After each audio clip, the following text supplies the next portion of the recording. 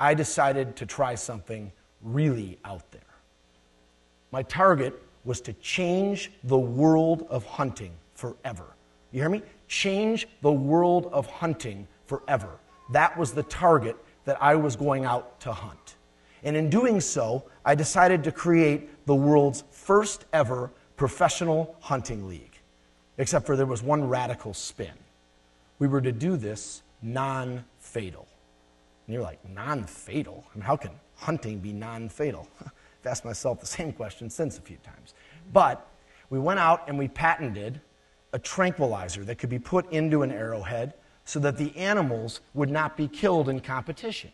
The theory was that it would have more broad appeal and that we could hunt without the killing. Remember what I said, hunting is more about hunting than it is killing. So, in July of 2006, we launched the World Hunting Association.